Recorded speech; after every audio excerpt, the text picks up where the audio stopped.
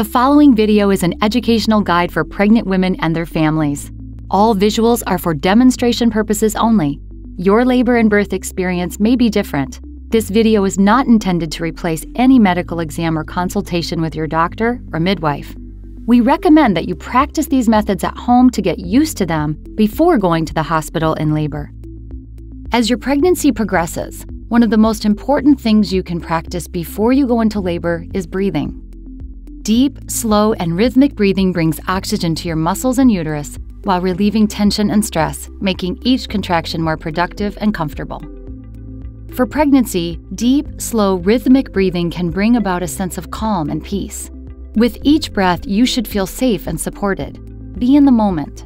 Deep, slow, rhythmic breathing gives you a focal point that takes your mind off your pain or discomfort. It also makes time go by faster. If you feel dizzy or lightheaded, you should begin to breathe from your belly, filling your lungs fully and completely. Do not shorten your breath, as that can lead to hyperventilation.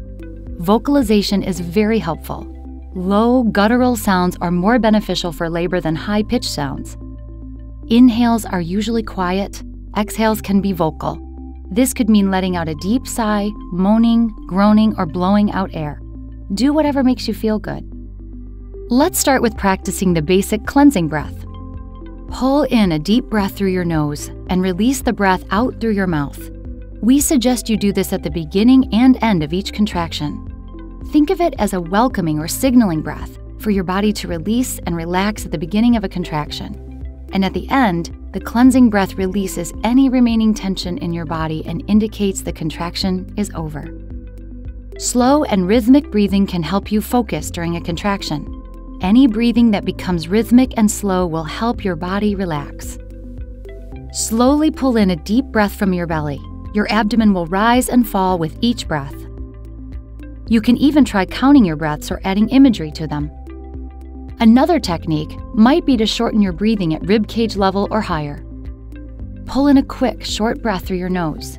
When you feel your ribcage expand, immediately release a quick, short breath through your mouth. A modified version of this is to add some light panting at the peak of each contraction, like you're blowing out a candle.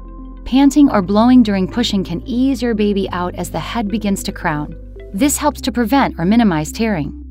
Whatever method you choose, don't forget your breathing. This should be nice and rhythmic, free and easy. Breathe how it feels good for you. Start and end each contraction with a cleansing breath. In between cleansing breaths, try a breathing pattern. For mild to moderate contractions, try using slow breathing techniques that may assist you in focusing and reducing tension. You may need to try several to learn what works best for you. This is a series of slow and rhythmic breaths that become deeper and longer as the intensity of your contractions increase, peak, and go away. As your labor advances, your contractions may be more uncomfortable, so try paced breathing.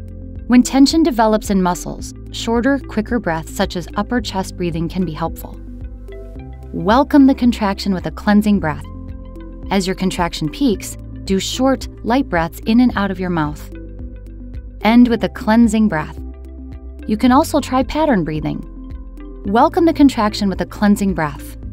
Take light, short breaths through your mouth. After a few breaths in a row, let out a longer breath, almost like you're saying the word "hoo" or blowing out a candle. Repeat this pattern until your contraction is over. End with a cleansing breath. These techniques and patterns are only suggestions. You can adapt them to whatever is most comfortable for you. Follow your body and breathe in a way that is comfortable. To be prepared, we recommend that you practice beforehand so that it becomes almost second nature. Your partner should also be familiar with all of these techniques. He or she can help you keep rhythm, offer suggestions, and be a source of encouragement. Remember, when you're feeling overwhelmed and exhausted during your pregnancy, just breathe.